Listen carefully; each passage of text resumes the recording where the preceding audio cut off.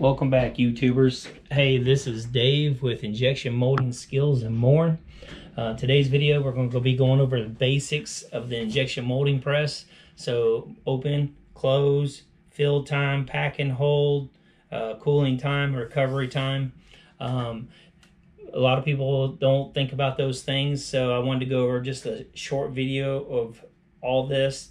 Sorry I haven't posted a video in a while. I'm going to try to make sure that I post a video every week, at least one video every week going forward from now on, okay? I got a video inside this video to show you guys of like the steps of the injection molding press, but I wanted to show you guys this. So here is the cycle. So mold closes, fill time, pack and hold, recovery and cooling time take up almost everything, guys. And then you got mold open, eject a part off, and then does the same thing again. So it's a complete rotation. Okay, that is your molding cycle. So this here is where you can gain cycle time right here. Mold open and mold close too, if you can close and open fast, or the distance of what you have. Like, so if you don't open as far and you can keep it close without damaging anything, that's ideal. Okay, so try that and see how that does. I want you to go and check out this video that I have on here and tell me what you guys think. Injection molding is the most common method of producing parts out of plastic material. The process involves injecting molten plastic at high pressure into a mold shaped in the form of a part. Once this plastic cools and solidifies, the mold opens and the part is ejected. Injection molding is an extremely versatile process that can produce parts with holes, springs, threads, hinges, and undercuts in a single operation. Injection molded parts can be simple or complex, and can be solid, foamed, reinforced, or filled. They can be small or large, thick or thin, flexible or rigid. Injection molded parts also lend themselves to endless decorative effects. They can be polished, textured, hot stamped, plated, colored, or clear. No other manufacturing process offers the range of capabilities injection molding provides. Injection molding machines range in size and complexity from desk-size units up to machines the size of a small house. All injection molding machines are a combination of two systems, an injection system and a clamping system. The injection system heats the thermoplastic material to its appropriate viscosity or flowability and then forcefully injects it into the mold. There are two types of injection mechanisms: the reciprocating screw, which is the most common, and the two-stage screw. The main parts of the reciprocating screw injection system are the hopper, a reciprocating screw inside an externally heated injection barrel, a hydraulic motor, and an injection cylinder. Resin material is fed to the injection barrel from the hopper. These hoppers may be filled manually or vacuum-fed automatically, and often have dryers attached to the top to remove the moisture from the material. As the resin enters the injection barrel, it is driven forward by the rotation of the screw, which is powered by the hydraulic motor. The resin plasticizes or melts as the turning screw drags it towards the nozzle end.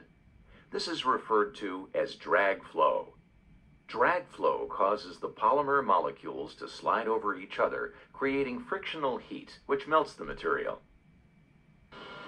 External heating bands provide additional heat to the injection barrel. The heating bands bring the material to its final temperature and compensate for the radiation heat loss. The temperature is controlled by 3 thermocouples in the barrel and 1 in the nozzle. The screw consists of 3 zones. The first zone, which is 1/2 of the screw, is called the feed zone. It has a constant flight depth which forces the material together and rids it of air. The second zone, called the melt zone, has a decreasing flight depth, which reduces the plastic volume. This causes the plastic molecules to rub harder against each other, plasticizing the material. The melt zone leads to the third, or metering zone. The metering zone has a constant flight depth much smaller than that of the feed zone.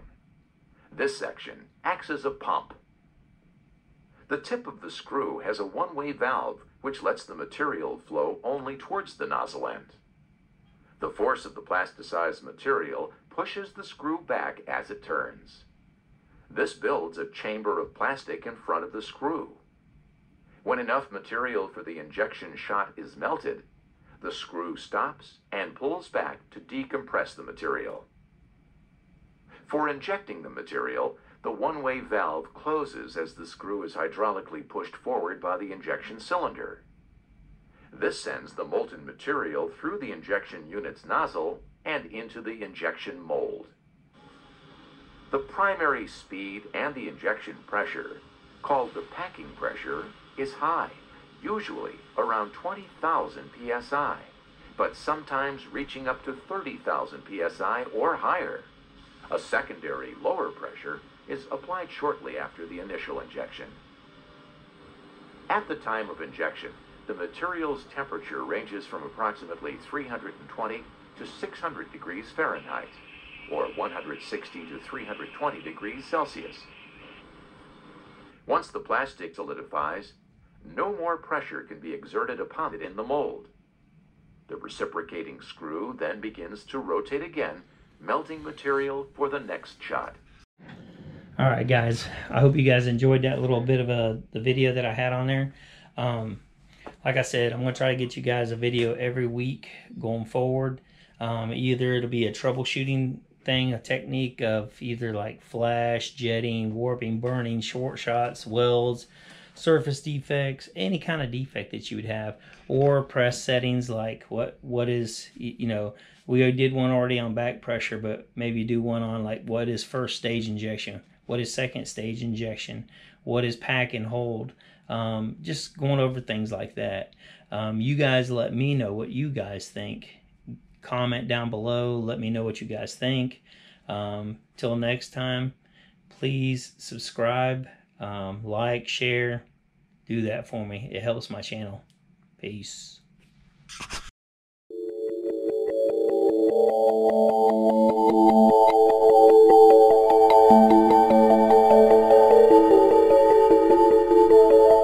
Thank you.